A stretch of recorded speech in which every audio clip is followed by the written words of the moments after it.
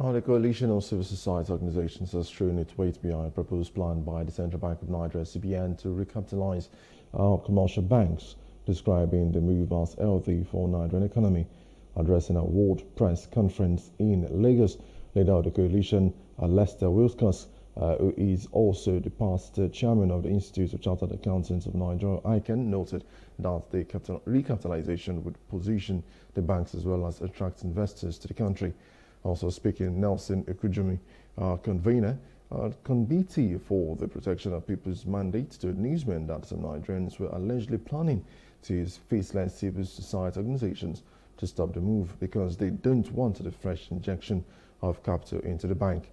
The spokesperson said the group intend to delay or force CBN to drop the ongoing reforms of the banking sector so as to elongate the stay of their paymasters at the helm of affairs at some of the sick banks. So with our current state, the banks cannot even finance oil majors, IOCs. The banks can't finance IOCs. The banks cannot finance big agricultural or industrial programs. The banks can't finance building of refineries. Rather, they can only help state governors to give them monies to build roads and bridges, and then domicile their FAC in their banks.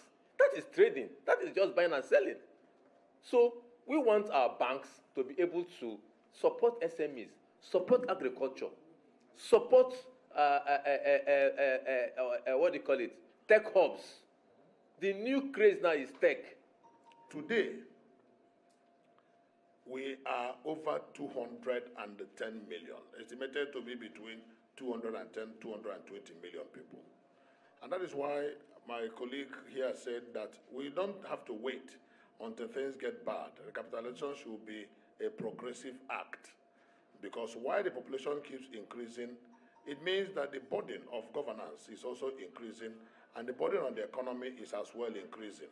And while these burdens and these challenges are increasing, we need strong financial institutions that will be able to shoulder the challenges of these developments and these progressive milestones.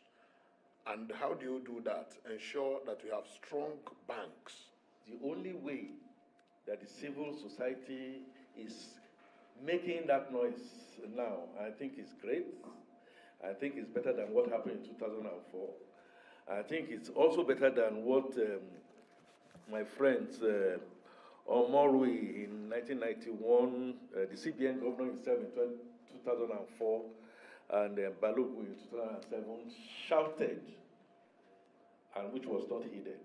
Now the civil organizations are saying the real survival of Nigeria is economic viability. Whatever fund we want to find, restructure, it has to be economically viable. And if this fails, I'm afraid we will not have another chance to try and rebuild. God forbid.